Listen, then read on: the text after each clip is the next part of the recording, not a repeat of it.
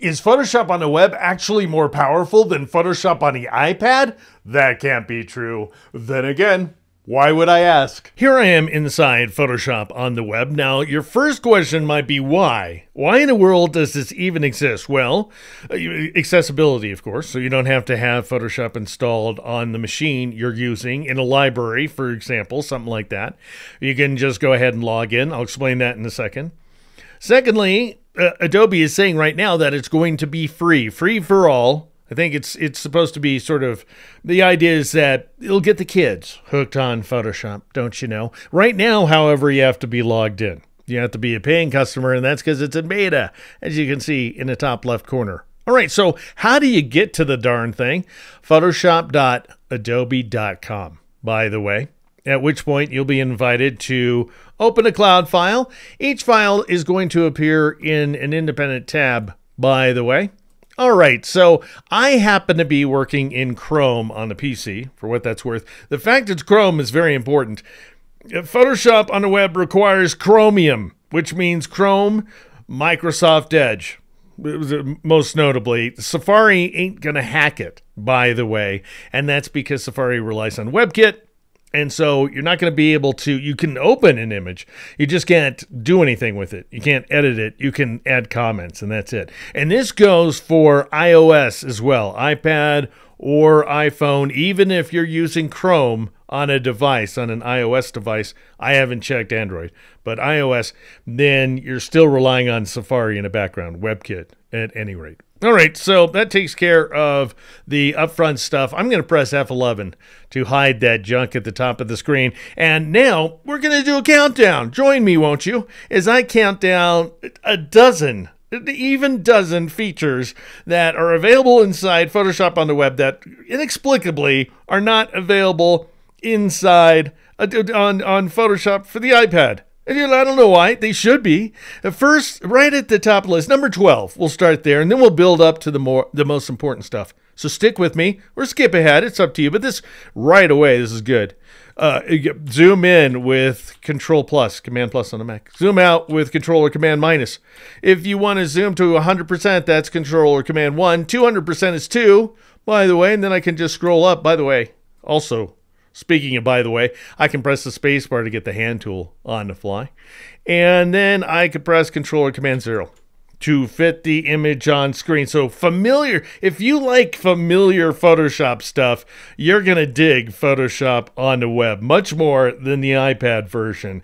Because at number 11, we have a familiar looking layers panel. Instead of that bizarre hybrid of layers and properties and the stuff that's going on hogging the right-hand side of the screen on the iPad. I think it's because it's supposed to be touch-friendly, but I don't find it to be touch-friendly, really, necessarily. I find it to be bewildering oftentimes, but let's say you want to turn off the horse layer right here. You just click its eyeball. It's right there. It isn't in some weird location over here on the right-hand side of the screen. It's right there. And just turn the eyeball off, turn it back on. For example, if you want to. And you know, if you want to get to adjustment layers, they're right there. Familiar icon once again. And if you want to create a new layer, you click on it. That works on the iPad too, but you could tap on the plus, but that's how you get to adjustments as well, which is odd. Anyway, let's say you want to change the size of the thumbnails. You can do that. You can right click on layers, by the way, if you want to, and you'll get, you know, a bunch of stuff available to you. That's kind of available on the iPad. It's not a right click, but whatever.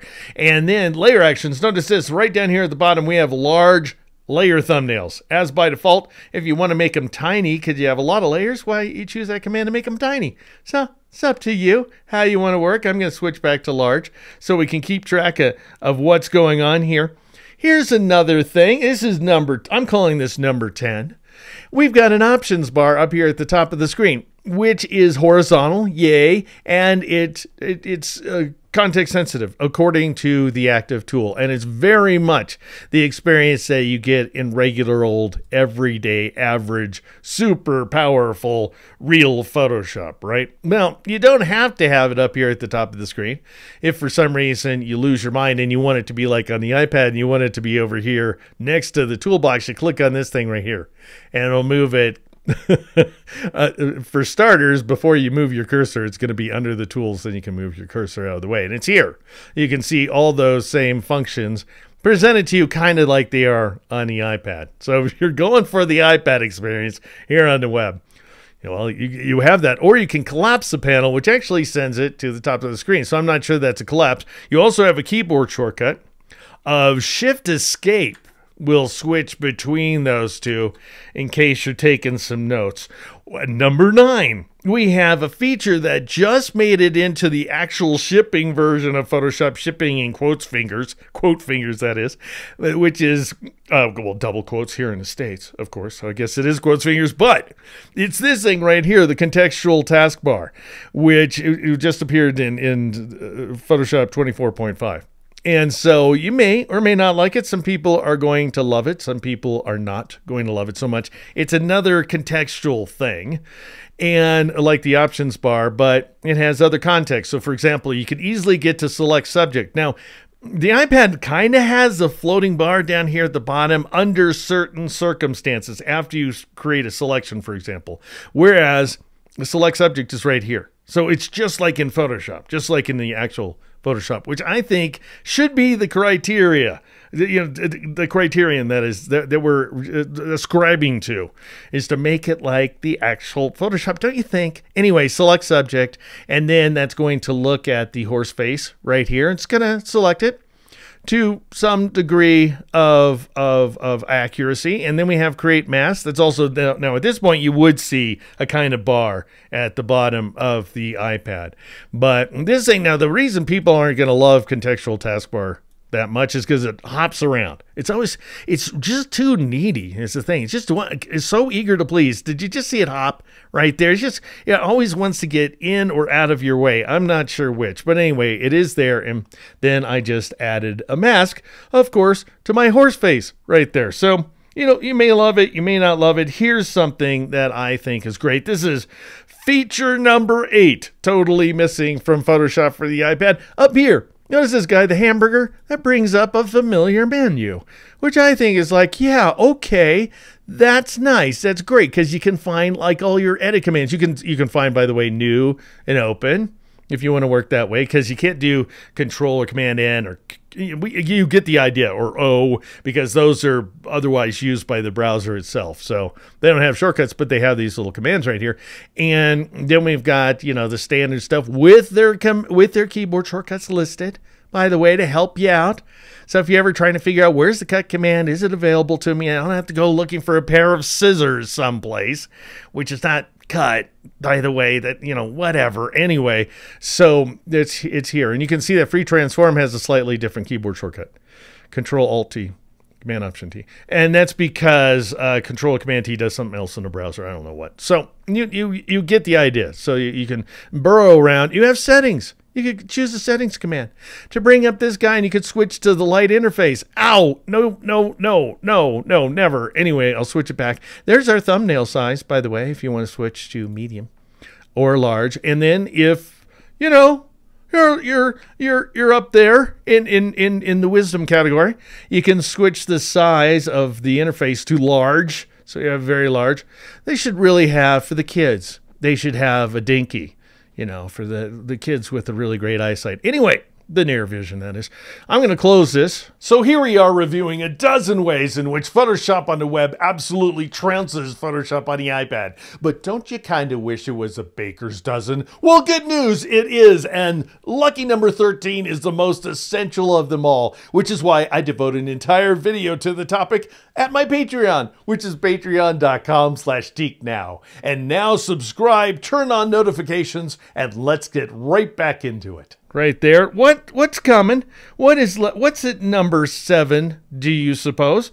Well, we have familiar layers panel keyboard shortcuts that just don't actually exist on the iPad for some reason. And so if you want to, for example, move a layer up higher, then you can press Control with a bracket key. For example, this is right bracket, this is Control left bracket. So instead of dragging, that's an option if you want to. We've got something like, well, let's say I'm thinking, what about alt clicking alt clicking on the horizontal thing between layers in order to create a clipping mask? So I'm going to add an adjustment by clicking on that familiar black white icon. It's not at the bottom of the panel, it's at the top, but that's okay. And I'm going to just choose brightness contrast because it's a little bit brain dead. And I'll click into value. Oh, I have numerical control. This isn't even one of my numbered items. I'm still on number 7, familiar keyboard shortcuts. But I can just like press an up arrow key in order to increase that value, or shift up arrow in order to increase it in increments of 10. Can I tab to the next value? Yes, I can. So I don't have to just sit there and drag like a buffoon. And so I can, have numerical control, which is really great. And then watch it. I don't know if you saw that here. I'll click on that guy again. Notice that clip adjustment layer is turned on by default. So that's just a default setting on both the both the iPad and the web. Mac and PC? No, it's not. But notice, see that little thing right there? I can Alt or Option click on it in order to make it apply to everything, so it's not clipped anymore, and then Alt or Option click again in order to clip it to this layer. And then if I want to get rid of that layer mask because it's not doing me any good, I can press the backspace key. You can't do that on the iPad, even with a keyboard. And you can do things like press the backspace key to get rid of an entire layer if you want to. I kind of like that layer sitting right there, so I'll leave it turned on. What's next, do you suppose? Well, speaking of keyboard shortcuts, because we're also very fond of them maybe, you can mash your fist K, which doesn't allow you to modify keyboard shortcuts the way it does in Photoshop proper. So that's Control Shift Alt or Command Shift Option K. By the way, it just brings up a list of keyboard shortcuts, including the one I just told you right there. And then you can do things like start a search. I'll show you that in just a second. And you can just kind of plow through this list and look at every single shortcut that is available to you in this surprisingly capable program right here. All right, I'm going to click done, or you can escape out. But that still leaves this help up right now. I don't want that, so it's taking up too much room. And I'll get rid of that. I was mentioning the keyboard shortcut of Control Slash. Wasn't that it? Command Slash. And that's going to bring up a little search function that doesn't exist on the iPad. So far as I know, I can't find it.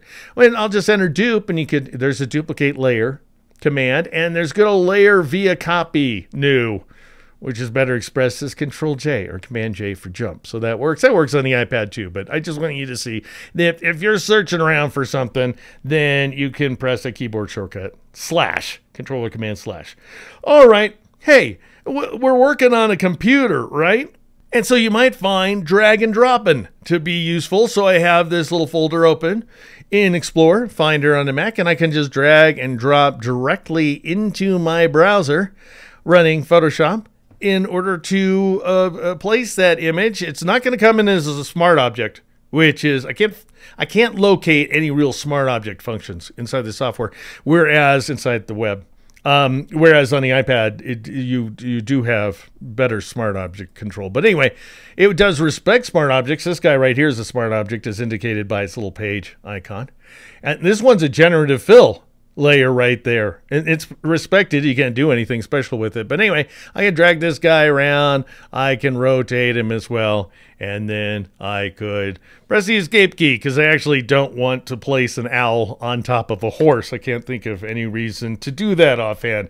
That was, am I keeping track of the numbers? So number 7 was familiar layer shortcuts, number 6 was mash your fist K, number 5 was drag and drop directly into an image.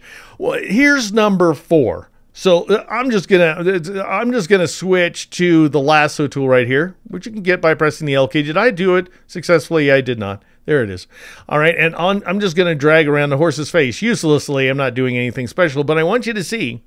Sure, you got these things that allow you to add to the selection, subtract from the selection, and so forth. But you can press the Shift key and drag to add. You can't do that right now on the iPad. You can press the Alt or Option key and drag to subtract from the selection. So Shift added, subtract is Alt or Option. And then you can press Shift and Alt, and you can drag in order to find an intersection. That would be Shift and Option on the Mac. So that's at number 4. Just those very, very standard shortcuts, or keyboard techniques, I guess you call them. They're on the actual Photoshop. Control or Command D to deselect. And this gives you an idea for, come on, Contextual Task Bar, as you're known, just stay put, wouldn't you? All right, next. Now, this is number 3. We're getting into some serious territory here. Blend modes. You got those on the iPad, all 27 of them that you can assign to a layer. But here on a web, you can preview them on the fly. So there's darken, there's lighten. What do I have selected? I have the bad layer selected. Let's go to the horse. That's going to make more sense, of course. And so there's darken, preview on the fly. There's multiply. There's lighten. There's screen. That's pretty cool. It's a ghost horse. So, so if there's any of these guys, you're just like, I have no idea what pin light does. Well, give it a shot, and you can just preview it on the fly without actually try before you buy, as it were. That is number 3. Number 2, this is getting very, very major, by the way, non-destructive crop. I can't for the life of me figure out why cropping on the iPad as it stands right now is absolutely permanent. It completely deletes pixels, which is deranged by any measure. But anyway, what I'm going to do here is I'm going to switch to the crop tool. So it does have the standard keyboard shortcut of C. It's in a different place than it is anywhere else, but still, here it is. And now you can go ahead and change your crop boundary just as you might. You have, the aspect ratio controls and all that kind of stuff that you can work with as well. And then you can drag inside to move the horse inside the crop boundary and so forth. Anyway, I'm just going to press the Enter key in order to accept that crop. It's going to take a moment, as you can see there, but it doesn't permanently delete anything. Now, there used to be an option. I'm just going to show you. I'll switch back to the crop tool. You can see that nothing's deleted. It's still there so that I can change my crop boundary some more if I am so inclined. On the iPad, it is a dangerous feature. There used to be, somewhere up here, there used to be a thing that allowed you to delete if you wanted to, but now it's just off. So now you just don't delete. All right, so we'll just accept that once again. Oh, actually, it's cropping. All right. You can undo multiple undos, but of course, so Control or Command Z a couple times. And finally, at number 1, we have rulers for one thing. So it's Alt or Option R to bring up the rulers. So just so you know, don't hit Control R or Command R necessarily on the Mac, because it's going to reload in Chrome. Anyway, it's going to reload the image, which can be quite dangerous. Notice up here in the title, you can see a little asterisk, which means we have unsaved changes. And I'll get back to that, but it's just something to bear in mind, just something to think about before you just go closing a tab because you're done working inside of an image. Make sure you don't see the asterisk. It is going to go away on its own because, Photoshop is auto-saving to the cloud. However, if for some reason you want to force the save before you close the tab, choose the save command. It's dimmed for me because the changes are saved. All right. Hey, you're wondering, what about guidelines? You can drag out a guide. Let me just make sure. No, I selected the image. I didn't drag from the ruler in a way that was happy with. I'm still not in a way that it's happy with. Come on, what is the problem here? Let's try a different tool. I'll switch to the Move tool, and I'll drag the horse to move it around. All right, why are you making such a liar of me, Photoshop, on the web? Well, I'll try bringing back the ruler, so that's Alt or Option R once again. You can do this. By the way, this is totally possible. Okay, I don't know why it's not cooperating. I'll switch to a different open image that I have right here. There's an unknown error. Reload. Maybe that's the problem, is we have an unknown error. You can refresh Photoshop by pressing F5, I believe is going to work. Anyway, I'll try bringing up the rulers for this guy. Alt or Option R, and I'll drag out. Yes, this works. See, you can drag out guides. You can also move the guides as long as you have the Move tool active. I think that's necessary. Now, you may not like the guide color, of course, in which case you can go back to that settings command that we saw a moment ago from the hamburger, and then you can go to grids, guides, grid, and rulers. So there's grids as well, and you can click on the color right there and just change the G value to 255, and that way you're getting cyan, good old familiar cyan, and then just close out. You should have some cyan guidelines. And that, friends, ends my top 12 countdown. I will say one more thing. Here's another thing that's exclusive to Photoshop on the web right now. I just don't happen to like it. It's this thing right here, Quick Actions. And it kind of runs through a kind of action, a kind of preordained action set. And so it's interesting in that, for example, let's say I just say I want to darken. Is this just going to darken this one layer? So that's no good. So I'll undo it right there. Just revert is what you do to undo the multiple things that were applied. I want you to see what's going on, just in case you have any interest. There's an Etch-a-Sketch, and so this will be a little more indicative. And I'll click on darken, and it should darken up the Etch-a-Sketch so very slightly. And notice it's a static layer. It just ended up making a static layer. Now you can undo the whole thing with that revert button right there, or you can undo incrementally, and you'll see one undo gets me an Etch-a-Sketch copy. It applied to curves, this dopey curves adjustment that barely did anything. If I wanted to really darken this Etch-a-Sketch, that is, I would really go for it, and so forth. So in other words, it's made for noobs, is basically what it comes down with. Want to see me mock it some more? Sure you do. And so I'll go ahead and switch. Let's switch back to the horse. Why don't we? Because it's a little more indicative. I'll press Control-1 in order to zoom all the way in there. Get rid of the rulers. And I will go to this guy because this is interesting. This makes me hopeful. There's one called Sharpen. And as you may know, Photoshop on the iPad doesn't really have filters. It's got Gaussian blur. The same goes for Photoshop on the web. It's got Gaussian blur. That's it. That's the only one you have control over. Whereas, here's Sharpen. It doesn't really, there is really no sharpening in this program. And it will sharpen things ever so slightly, but you just don't have control over it. Did you see the sharpening? I would imagine not here. Oh, darn. Here we go. Spacebar drag. And then I'll just go ahead and zoom in. And so this is what things look like without that sharpen layer. And this is how they look with that sharpen layer. So it just doesn't make much difference. If you're familiar with the sharpen command in Photoshop that nobody needs Adobe anywhere ever, then you know where that comes from.